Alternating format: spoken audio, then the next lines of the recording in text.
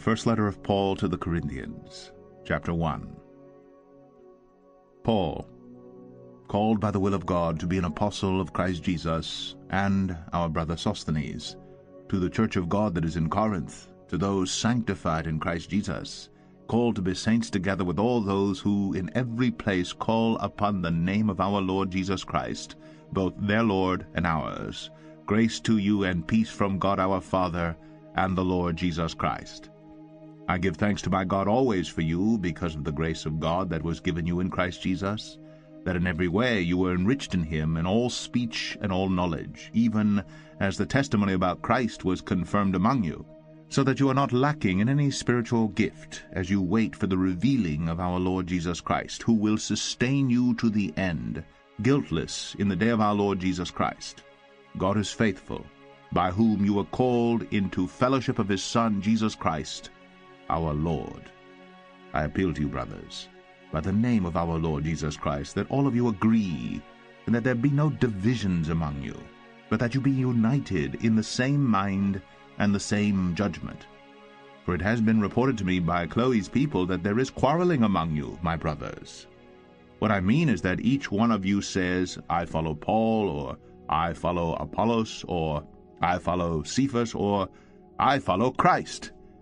Is Christ divided? Was Paul crucified for you? Or were you baptized in the name of Paul? I thank God that I baptized none of you except Crispus and Gaius, so that no one may say that you were baptized in my name. I did baptize also the household of Stephanas. Beyond that, I do not know whether I baptized anyone else. For Christ did not send me to baptize, but to preach the gospel, and not with words of eloquent wisdom, lest the cross of Christ be emptied of its power. For the word of the cross is folly to those who are perishing, but to us who are being saved it is the power of God. For it is written, I will destroy the wisdom of the wise, and the discernment of the discerning I will thwart. Where is the one who is wise? Where is the scribe? Where is the debater of this age? Has not God made foolish the wisdom of the world? For since in the wisdom of God the world did not know God through wisdom, it pleased God through the folly of what we preach to save those who believe. For Jews demand signs and Greeks seek wisdom, but we preach Christ crucified, a stumbling block to Jews and folly to Gentiles. But to those who are called, both Jews and Greeks, Christ the power of God and the wisdom of God. For the foolishness of God is wiser than men, and the weakness of God is stronger than men. For consider your calling, brothers. Not many of you are wise according to worldly standards. Not many were powerful. Not many were of noble birth. But God chose what is foolish in the world to shame the wise. God chose what is weak in the world to shame the strong. God chose what is low and despised in the world, even things that are not, to bring to nothing things that are, so that no human being might boast in the presence of God. He is the source of your life in Christ Jesus, whom God made our wisdom and our righteousness and sanctification and redemption. Therefore, as it is written, let the one who boasts, boast in the Lord. 1 Corinthians 2. And I, when I came to you, brothers, did not come proclaiming to you the testimony of God with lofty speech or wisdom. For I decided to know nothing among you except Jesus Christ and him crucified. And I was with you in weakness and in fear and much trembling. And my speech and my message were not in plausible words of wisdom, but in demonstration of the Spirit and of power, that your faith might not rest in the wisdom of men, but in the power of God. Yet among the mature we do impart wisdom, although it is not a wisdom of this age, or of the rulers of this age, who are doomed to pass away, but we impart a secret and hidden wisdom of God, which God decreed before the ages for our glory. None of the rulers of this age understood this, for if they had, they would not have crucified the Lord of glory. But as it is written, what no eye has seen, nor ear heard, nor the heart of man imagined, what God has prepared for those who love him. These things God has revealed to us through the Spirit. For the Spirit searches everything, even the depths of God. For who knows a person's thoughts except the spirit of that person which is in him? So also no one comprehends the thoughts of God except the Spirit of God. Now we have perceived not the spirit of the world, but the Spirit who is from God, that we might understand the things freely given us by God. And we impart this in words not taught by human wisdom, but taught by the Spirit, interpreting spiritual truths to those who are spiritual. The natural person does not accept the things of the Spirit of God, for they are folly to him, and he is not able to understand them because they are spiritually discerned. The spiritual person judges all things, but is himself to be judged by no one. For who has understood the mind of the Lord so as to instruct him? But we have the mind of Christ. 1 Corinthians 3. But I, brothers, could not address you as spiritual people, but as people of the flesh, as infants in Christ. I fed you with milk, not solid food, for you were not ready for it. And even now you are not yet ready, for you are still of the flesh. For while there is jealousy and strife among you, are you not of the flesh and behaving only in a human way? For when one says, I follow Paul, and another, I follow Apollos, are you not being merely human? What then is Apollos? What is Paul? Servants through whom you believed, as the Lord assigned to each. I planted, Apollos watered, but God gave the growth. So neither he who plants nor he who waters is anything, but only God who gives the growth. He who plants and he who waters are one, and each will receive his wages according to his labor. For we are God's fellow workers. You are God's field, God's building. According to the grace of God given to me, like a skilled master builder, I laid a foundation, and someone else is building upon it. Let each one take care how he builds upon it. For no one can lay a foundation other than that which is laid, which is Jesus Christ. Now if anyone builds on the foundation with gold, silver, precious stones, wood, hay, straw, each one's work will become manifest. For the day will disclose it, because it will be revealed by fire, and the fire will test what sort of work each one has done. If the work that anyone has built on the foundation survives, he will receive a reward. If anyone's work is burned up, he will suffer loss, though he himself will be saved, but only as through fire. Do you not know that you are God's temple, and that God's Spirit dwells in you? If anyone destroys God's temple, God will destroy him. For God's temple is holy, and you are that temple. Let no one deceive himself. If anyone among you thinks he is wise in this age, let him become a fool, that he may become wise. For the wisdom of this world is folly with God. For it is written, He catches the wise in their craftiness. And again, the Lord knows the thoughts of the wise, that they are futile. So let no one boast in men, for all things are yours, whether Paul or Apollos or Cephas or the world or life or death or the present or the future, all are yours. And you are Christ's, and Christ is God's. 1 Corinthians 4. This is how one should regard us, as servants of Christ, stewards of the mysteries of God. Moreover, it is required of stewards that they be found trustworthy. But with me it is a very small thing that I should be judged by you or by any human court. In fact, I do not even judge myself. I am not aware of anything against myself, but I am not thereby acquitted. It is the Lord who judges me. Therefore do not pronounce judgment before the time, before the Lord comes, who will bring to light the things now hidden in darkness, and will disclose the purposes of the heart. Then each one will receive his commendation from God. I have applied all these things to myself and Apollos for your benefit, brothers, that you may learn by us not to go beyond what is written, that none of you may be puffed up in favor of one against another. For who sees anything different in you? What do you have that you did not receive? If then you received it, why do you boast as if you did not receive it? Already you have all you want. Already you have become rich. Without us you have become kings. And would that you did reign, so that we might share the rule with you.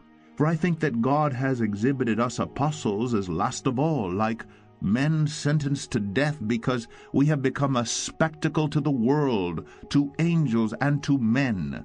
We are fools for Christ's sake, but you are wise in Christ. We are weak, but you are strong. You are held in honor, but we in disrepute. To the present hour we hunger and thirst. We are poorly dressed and buffeted and homeless. And we labor, working with our own hands. When reviled, we bless. When persecuted, we endure. When slandered, we entreat.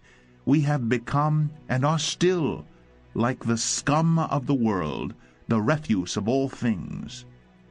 I do not write these things to make you ashamed, but to admonish you as my beloved children.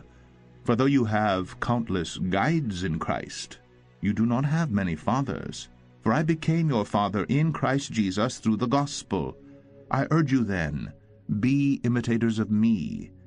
That is why I sent you Timothy, my beloved and faithful child in the Lord, to remind you of my ways in Christ, as I teach them everywhere in every church. Some are arrogant, as though I were not coming to you. But I will come to you soon, if the Lord wills, and I will find out not the talk of these arrogant people, but their power. For the kingdom of God does not consist in talk, but in power. What do you wish? Shall I come to you with a rod, or with love, in a spirit of gentleness? 1 Corinthians 5. It is actually reported that there is sexual immorality among you, and of a kind that is not tolerated even among pagans. For a man has his father's wife, and you are arrogant? Ought you not rather to mourn? Let him who has done this be removed from among you. For though absent in body, I am present in spirit, and as if present, I have already pronounced judgment on the one who did such a thing. When you are assembled in the name of the Lord Jesus, and my spirit is present, with the power of our Lord Jesus, you are to deliver this man to Satan for the destruction of the flesh, so that his spirit may be saved in the day of the Lord. Your boasting is not good. Do you not know that a little leaven leavens the whole lump? Cleanse out the old leaven, that you may be a new lump, as you really are unleavened. For Christ, our Passover lamb, has been sacrificed. Let us therefore celebrate the festival not with the old leaven, the leaven of malice and evil, but with the unleavened bread of sincerity and truth. I wrote you my letter not to associate with sexually immoral people, not at all meaning the sexually immoral of this world, or the greedy and swindlers or idolaters, since then you would need to go out of the world. But now I am writing to you not to associate with anyone who bears the name of brother if he is guilty of sexual immorality or greed, or is an idolater, reviler, drunkard, or swindler, not even to eat with such a one. For what have I to do with judging outsiders? Is it not those inside the church whom you are to judge? God judges those outside. Purge the evil person from among you. 1 Corinthians 6. When one of you has a grievance against another, does he dare go to law before the unrighteous instead of the saints? Or do you not know that the saints will judge the world? And if the world is to be judged by you, are you incompetent to try trivial cases? Do you not know that we are to judge angels? How much more, then, matters pertaining to this life? So if you have such cases, why do you lay them before those who have no standing in the church? I say this to your shame. Can it be that there is no one among you wise enough to settle a dispute between the brothers? But brother goes to law against brother, and that before unbelievers? To have lawsuits at all with one another is already a defeat for you. Why not rather suffer wrong? Why not rather be defrauded? But you yourselves wrong and defraud even your own brothers?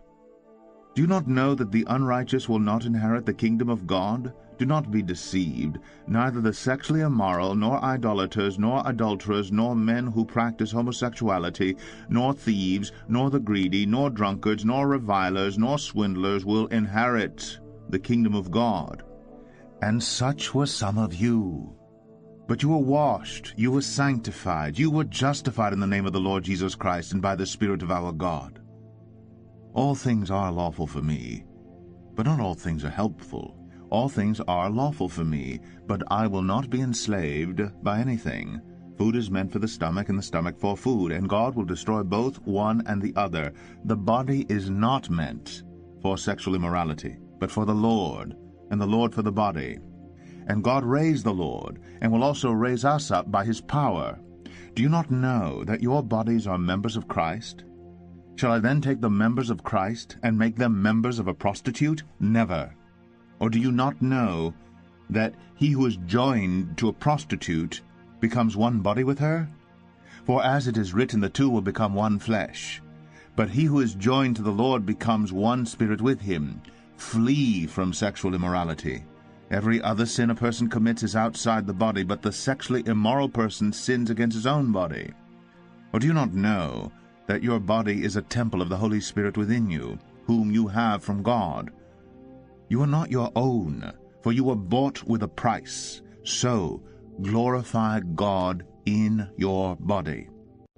1 Corinthians 7. Now concerning the matters about which you wrote, it is good for a man not to have sexual relations with a woman. But because of the temptation to sexual immorality, each man should have his own wife, and each woman her own husband. The husband should give to his wife her conjugal rights, and likewise the wife to her husband. For the wife does not have authority over her own body, but the husband does. Likewise the husband does not have authority over his own body, but the wife does. Do not deprive one another, except perhaps by agreement for a limited time, that you may devote yourselves to prayer, but then come together again, so that Satan may not tempt you because of your lack of self-control. Now as a concession, not a command, I say this: I wish that all were as I myself am, but each has his own gift from God, one of one kind and one of another. To the unmarried and the widows I say that it is good for them to remain single as I am, but if they cannot exercise self-control, they should marry. For it is better to marry than to be aflame with passion.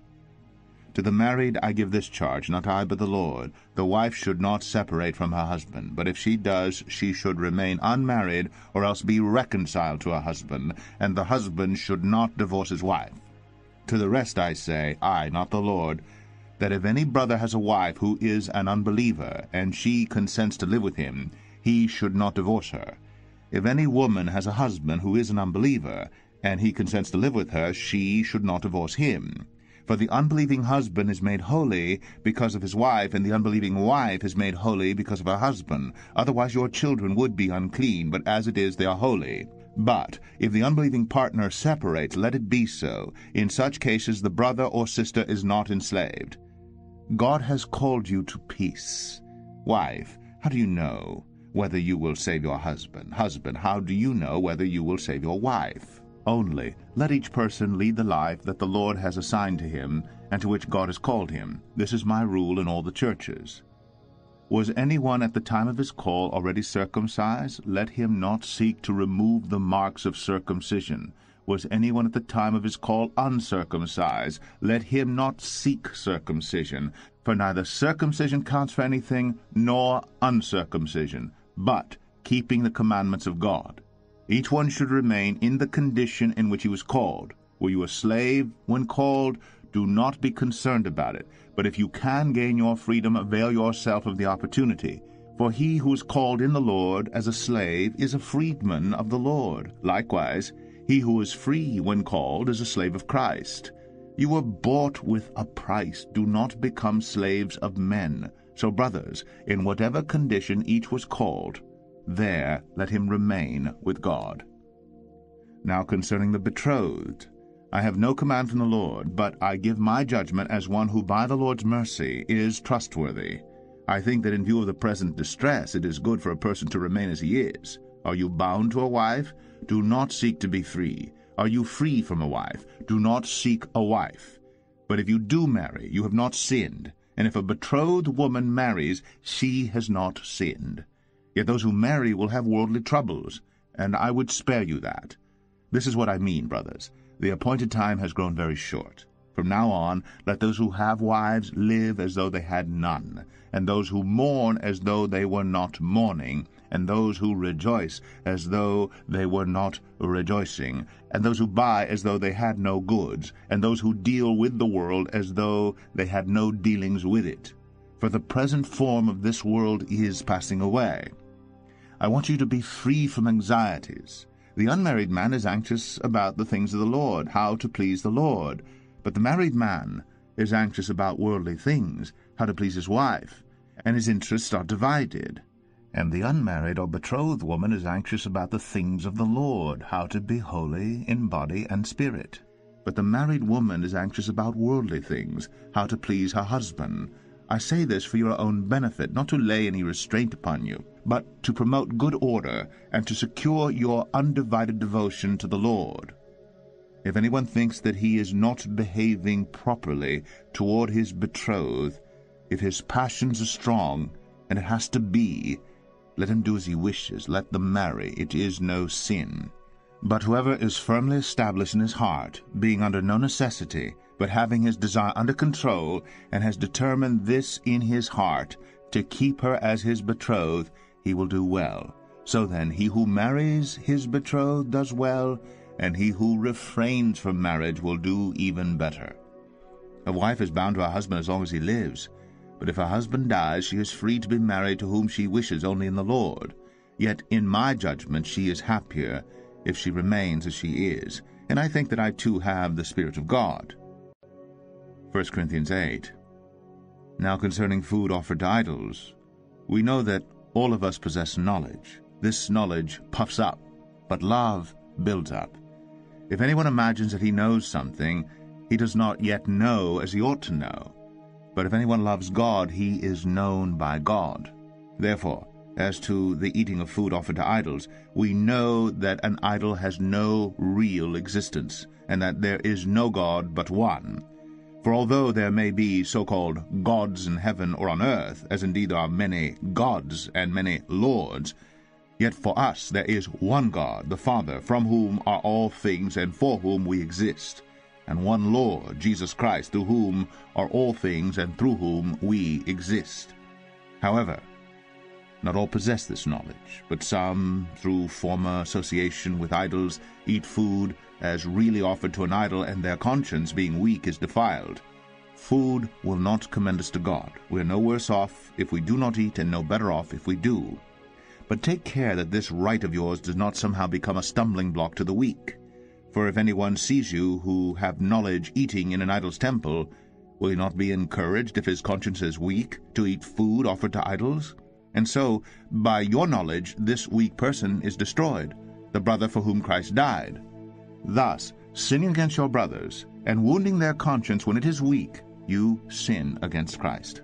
Therefore, if food makes my brother stumble, I will never eat meat, lest I make my brother stumble. 1 Corinthians 9. Am I not free? Am I not an apostle? Have I not seen Jesus our Lord? Are not you my workmanship in the Lord? If to others I am not an apostle, at least I am to you, for you are the seal of my apostleship in the Lord. This is my defense to those who would examine me. Do we not have the right to eat and drink? Do we not have the right to take along a believing wife, as do the other apostles and the brothers of the Lord and Cephas? Or is it only Barnabas and I who have no right to refrain from working for a living? Who serves as a soldier at his own expense? Who plants a vineyard without eating any of its fruit? Or who tends a flock without getting some of the milk?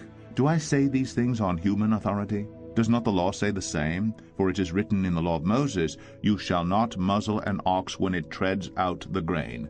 Is it for oxen that God is concerned? Does he not speak entirely for our sake? It was written for our sake, because the plowman should plow in hope, and the thresher thresh in hope of sharing in the crop. If we have sown spiritual things among you, is it too much if we reap material things from you? If others share this rightful claim on you, do not we even more? Nevertheless, we have not made use of this right, but we endure anything rather than put an obstacle in the way of the gospel of Christ. Do you not know that those who are employed in the temple service get their food from the temple, and those who serve at the altar share in the sacrificial offerings? In the same way, the Lord commanded that those who proclaim the gospel should get their living by the gospel. But I have made no use of any of these rights, nor am I writing these things to secure any such provision. For I would rather die than have anyone deprive me of my ground for boasting. For if I preach the gospel, that gives me no ground for boasting, for necessity is laid upon me. Woe to me if I do not preach the gospel! For if I do this of my own will, I have a reward, but not of my own will. I am still entrusted with a stewardship. What then is my reward? That in my preaching I may present the gospel free of charge, so as not to make full use of my right in the gospel. For though I am free from all, I have made myself a servant to all, that I might win more of them. To the Jews I become as a Jew, in order to win Jews. To those under the law I became as one under the law, though not being myself under the law, that I might win those under the law. To those outside the law I became as one outside the law, not being outside the law of God, but under the law of Christ, that I might win those outside the law. To the weak I became weak, that I might win the weak. I have become all things to all people, that by all means I might save some. I do it all for the sake of the gospel, that I may share with them in its blessings. Do you not know that in a race all the runners compete, but only one receives the prize? So run, that you may obtain it. Every athlete exercises self-control in all things. They do it to receive a perishable wreath, but we an imperishable. So I do not run aimlessly. I do not box as one beating the air, but I discipline my body and keep it under control, lest after preaching to others I myself should be disqualified. 1 Corinthians 10. I want you to know, brothers, that our fathers were all under the cloud, and all passed through the sea, and all were baptized into Moses in the cloud and in the sea, and all ate the same spiritual food, and all drank the same spiritual drink. For they drank from the spiritual rock that followed them, and the rock was Christ. Nevertheless, with most of them God was not pleased, for they were overthrown in the wilderness. Now these things took place as examples for us, that we might not desire evil as they did. Do not be idolaters, as some of them were. As it is written, the people sat down to eat and drink, and rose up to play. We must not indulge in sexual immorality, as some of them did, and 23,000 fell in a single day. We must not put Christ to the test, as some of them did, and were destroyed by serpents, nor grumble, as some of them did, and were destroyed by the destroyer. Now these things happened to them as an example, but they were written down for our instruction, on whom the end of the ages has come. Therefore let anyone who thinks that he stands take heed lest he fall. No temptation has overtaken you that is not common to man. God is faithful, and he will not let you be tempted beyond your ability. But with the temptation he will also provide the way of escape, that you may be able to endure it. Therefore, my beloved, flee from idolatry. I speak as to sensible people. Judge for yourselves what I say. The cup of blessing that we bless, is it not a participation in the blood of Christ? The bread that we break, is it not a participation in the body of Christ? Because there is one bread, we who are many are one body, for we all partake of the one bread. Consider the people of Israel. Are not those who eat the sacrifices participants in the altar? What do I imply then? That food offered to idols is anything, or that an idol is anything? No. I imply that what pagans sacrifice they offer to demons and not to God. I do not want you to be participants with demons. You cannot drink the cup of the Lord and the cup of demons. You cannot partake of the table of the Lord and the table of demons. Shall we provoke the Lord to jealousy? Are we stronger than he? All things are lawful, but not all things are helpful. All things are lawful, but not all things build up. Let no one seek his own good, but the good of his neighbor. Eat whatever is sold in the meat market, without raising any question on the ground of conscience. For the earth is the Lord's, and the fullness thereof. If one of the unbelievers invites you to dinner, and you are disposed to go, eat whatever is set before you, without raising any question on the ground of conscience. But if someone says to you, this has been offered in sacrifice, then do not eat it, for the sake of the one who informed you and for the sake of conscience. I do not mean your conscience, but his. For why should my liberty be determined by someone else's conscience? If I partake with thankfulness, why am I denounced because of that for which I give thanks? So whatever you eat or drink, or whatever you do, do all to the glory of God. Give no offense to Jews or to Greeks or to the church of God, just as I try to please every one in everything I do, not seeking my own advantage, but that of many, that they may be saved. 1 Corinthians 11. Be imitators of me, as I am of Christ. Now I commend you because you remember me in everything and maintain the traditions even as I delivered them to you.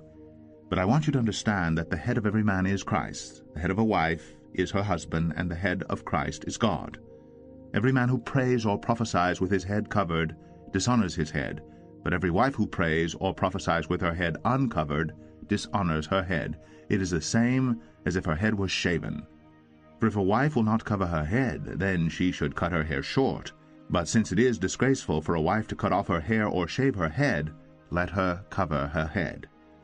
For a man ought not to cover his head, since he is the image and glory of God.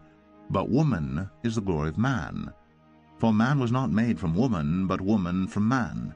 Neither was man created for woman, but woman for man. That is why a wife ought to have a symbol of authority on her head, because of the angels.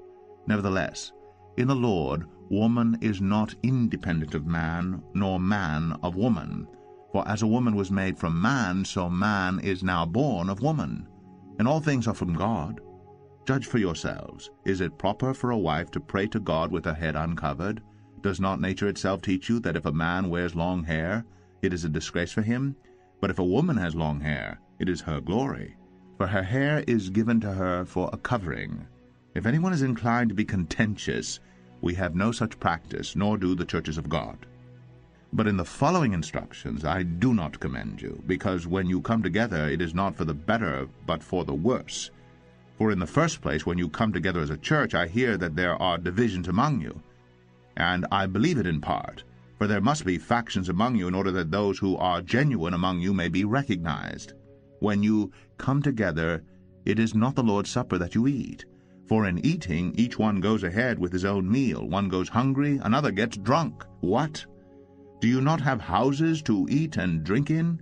Or do you despise the church of God and humiliate those who have nothing?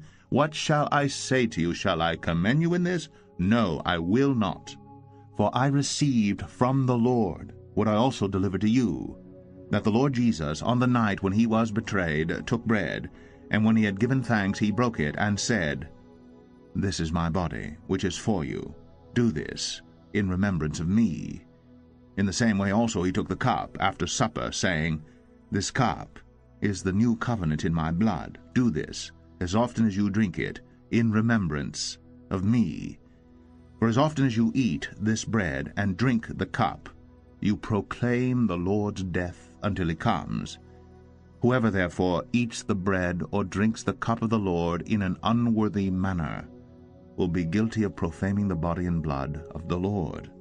Let a person examine himself then, and so eat of the bread and drink of the cup.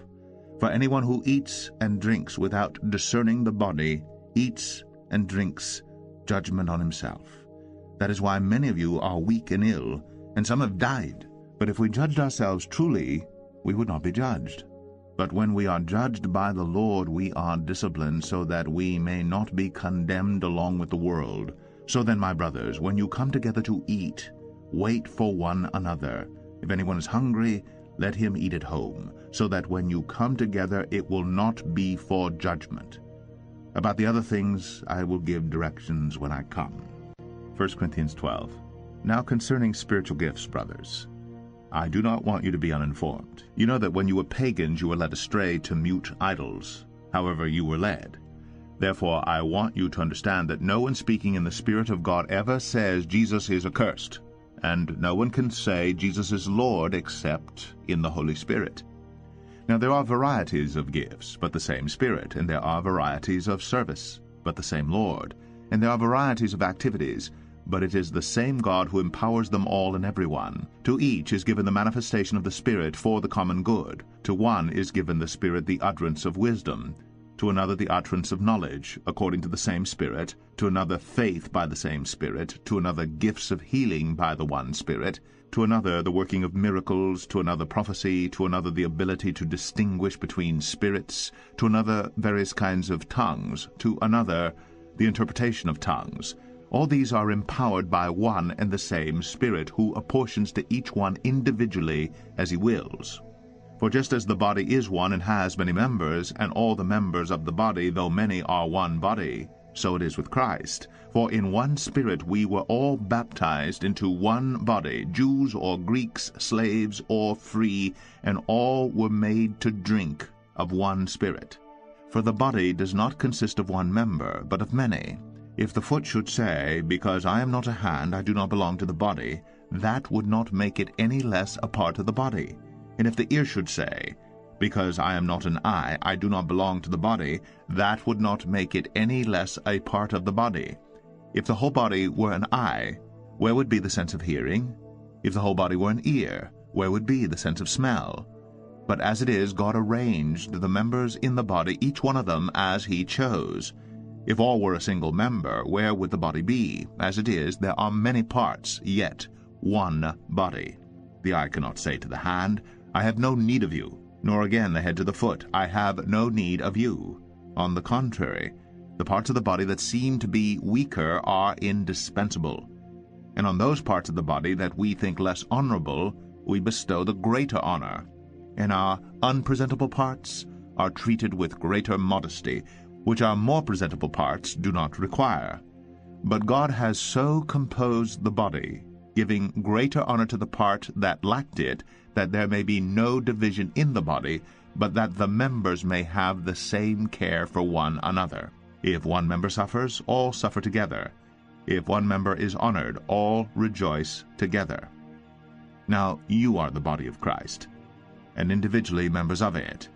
And God has appointed in the church first apostles, second prophets, third teachers, then miracles, then gifts of healing, helping, administrating, and various kinds of tongues. Are all apostles? Are all prophets? Are all teachers? Do all work miracles? Do all possess gifts of healing? Do all speak with tongues? Do all interpret? But earnestly desire the higher gifts, and I will show you a still more excellent way. 1 Corinthians 13. If I speak in the tongues of men and of angels, but have not love, I am a noisy gong or a clanging cymbal. And if I have prophetic powers, and understand all mysteries and all knowledge, and if I have all faith so as to remove mountains, but have not love, I am nothing. If I give away all I have, and if I deliver up my body to be burned, but have not love, I gain nothing. Love is patient and kind. Love does not envy or boast. It is not arrogant or rude. It does not insist on its own way. It is not irritable or resentful. It does not rejoice at wrongdoing, but rejoices with the truth. Love bears all things, believes all things, hopes all things, endures all things. Love never ends. As for prophecies, they will pass away. As for tongues, they will cease. As for knowledge, it will pass away. For we know in part, and we prophesy in part. But when the perfect comes, the partial will pass away. When I was a child, I spoke like a child, I thought like a child, I reasoned like a child. When I became a man, I gave up childish ways. For now we see in a mirror dimly, but then face to face. Now I know in part, then I shall know fully, even as I have been fully known. So now faith, hope, and love abide, these three. But the greatest of these is love. 1 Corinthians 14. Pursue love, and earnestly desire the spiritual gifts, especially that you may prophesy. For one who speaks in a tongue speaks not to men but to God, for no one understands him, but he utters mysteries in the Spirit.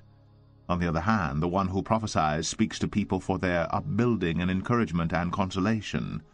The one who speaks in a tongue builds up himself, but the one who prophesies builds up the church. Now I want you all to speak in tongues, but even more to prophesy. The one who prophesies is greater than the one who speaks in tongues, unless someone interprets, so that the church may be built up. Now, brothers, if I come to you speaking in tongues, how will I benefit you unless I bring you some revelation or knowledge or prophecy or teaching? If even lifeless instruments, such as the flute or the harp, do not give distinct notes, how will anyone know what is played? And if the bugle gives an indistinct sound, who will get ready for battle? So with yourselves. If with your tongue you utter speech that is not intelligible, how will anyone know what is said? For you will be speaking into the air. There are doubtless many different languages in the world, and none is without meaning. But if I do not know the meaning of the language, I will be a foreigner to the speaker, and the speaker a foreigner to me. So with yourselves, since you are eager for manifestations of the Spirit, strive to excel in building up the church. Therefore, one who speaks in a tongue should pray for the power to interpret. For if I pray in a tongue, my spirit prays, but my mind is unfruitful. What am I to do? I will pray with my spirit, but I will pray with my mind also. I will sing praise with my spirit, but I will sing with my mind also. Otherwise, if you give thanks with your spirit, how can anyone in the position of an outsider say amen to your thanksgiving when he does not know what you are saying? For you may be giving thanks well enough, but the other person is not being built up. I thank God that I speak in tongues more than all of you. Nevertheless, in church, I would rather speak 5 words with my mind in order to instruct others than 10,000 words in a tongue. Brothers, do not be children in your thinking.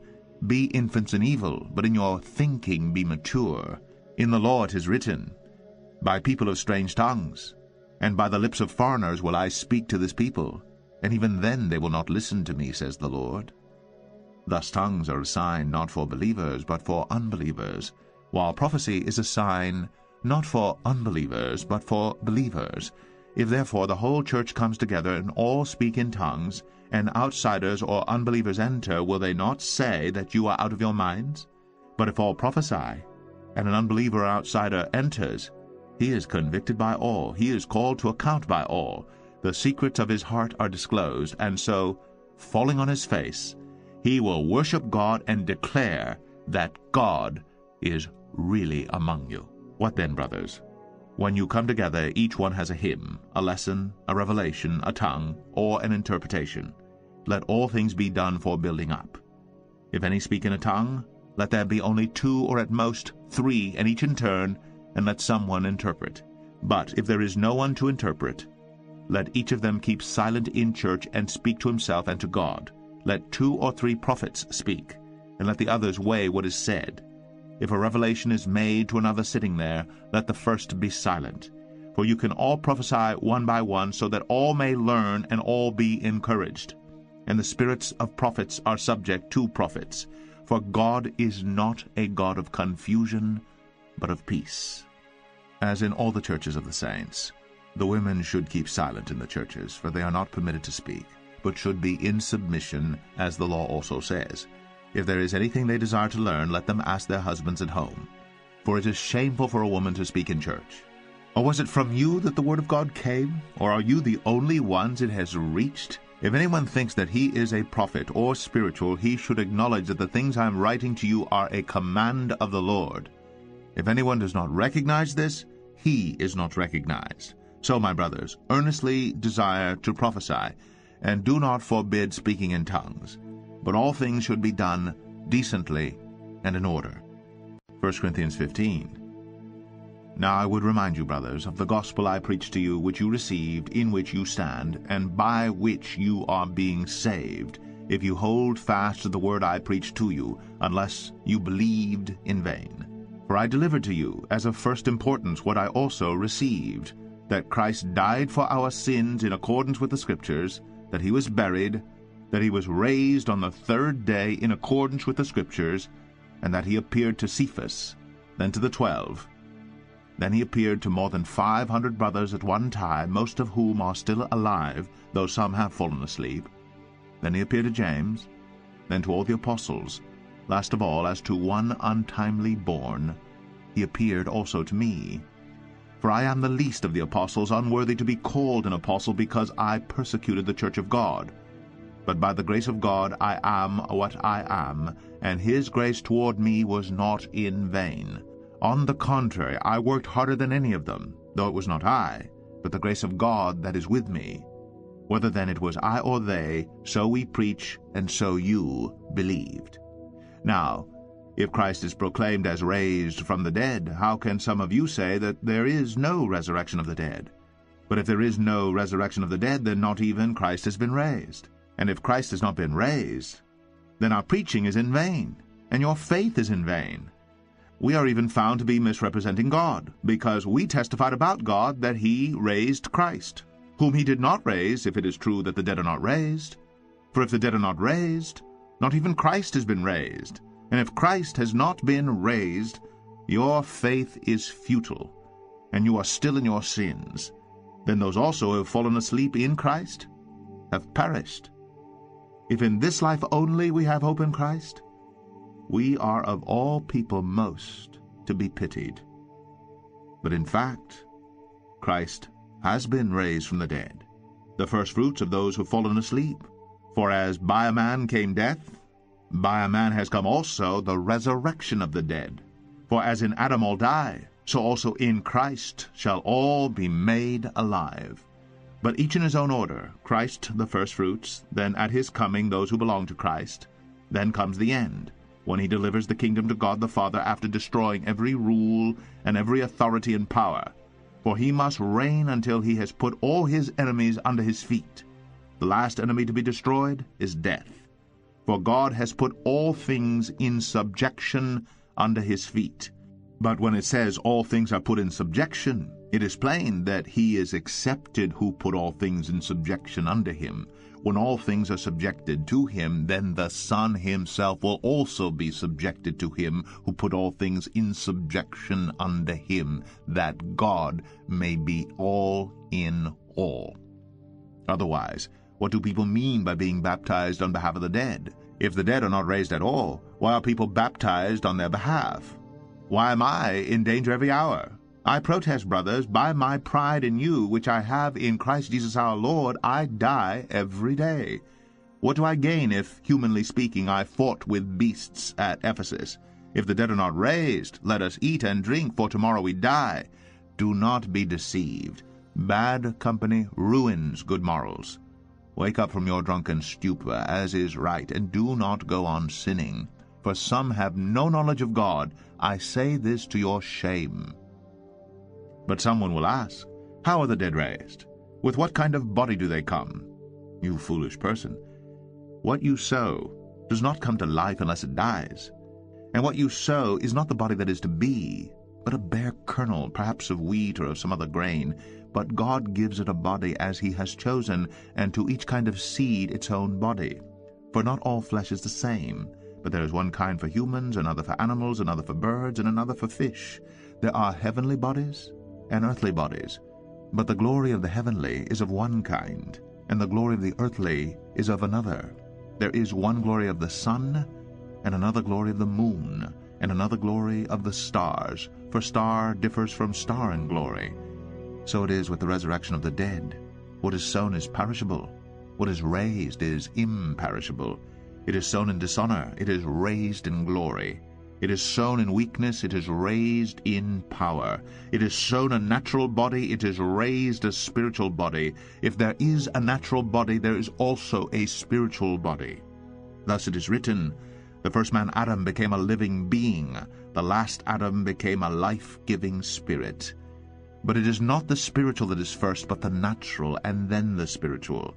The first man was from the earth, a man of dust. The second man is from heaven. As was the man of dust, so also are those who are of the dust. And as is the man of heaven, so also are those who are of heaven. Just as we have borne the image of the man of dust, we shall also bear the image of the man of heaven. I tell you this, brothers, flesh and blood cannot inherit the kingdom of God, nor does the perishable inherit the imperishable. Behold, I tell you a mystery. We shall not all sleep, but we shall all be changed, in a moment, in the twinkling of an eye, at the last trumpet. For the trumpet will sound, and the dead will be raised imperishable, and we shall be changed. For this perishable body must put on the imperishable, and this mortal body must put on immortality. When the perishable puts on the imperishable, and the mortal puts on immortality, then shall come to pass the saying that is written, Death is swallowed up in victory. O death, where is your victory? O death, where is your sting? The sting of death is sin, and the power of sin is the law. But thanks be to God who gives us the victory through our Lord Jesus Christ. Therefore, my beloved brothers, be steadfast, immovable, always abounding in the work of the Lord, knowing that in the Lord your labor is not in vain. 1 Corinthians 16. Now concerning the collection for the saints. As I directed the churches of Galatia, so you also are to do. On the first day of every week, each of you is to put something aside and store it up, as he may prosper, so that there will be no collecting when I come. And when I arrive, I will send those whom you accredit by letter to carry your gift to Jerusalem. If it seems advisable that I should go also, they will accompany me. I will visit you after passing through Macedonia, for I intend to pass through Macedonia, and perhaps I will stay with you, or even spend the winter, so that you may help me on my journey wherever I go. For I do not want to see you now just in passing. I hope to spend some time with you if the Lord permits. But I will stay in Ephesus until Pentecost, for a wide door for effective work has opened to me, and there are many adversaries. When Timothy comes, see that you put him at ease among you, for he is doing the work of the Lord as I am. So let no one despise him. Help him on his way in peace, that he may return to me, for I am expecting him with the brothers. Now concerning our brother Apollos, I strongly urged him to visit you with the other brothers, but it was not at all his will to come now. He will come when he has opportunity. Be watchful, stand firm in the faith, act like men, be strong. Let all that you do be done in love. Now I urge you, brothers, you know that the household of Stephanas were the first converts in Achaia, and that they have devoted themselves to the service of the saints. Be subject to such as these, and to every fellow worker and laborer. I rejoice at the coming of Stephanas and Fortunatus and Achaicus, because they have made up for your absence, for they refreshed my spirit as well as yours. Give recognition to such men. The churches of Asia send you greetings. Aquila and Prisca, together with the church in their house, send you hearty greetings in the Lord. All the brothers send you greetings. Greet one another with a holy kiss. I, Paul, write this greeting with my own hand. If anyone has no love for the Lord, let him be accursed. Our Lord, come. The grace of the Lord Jesus be with you. My love be with you all in Christ Jesus. Amen.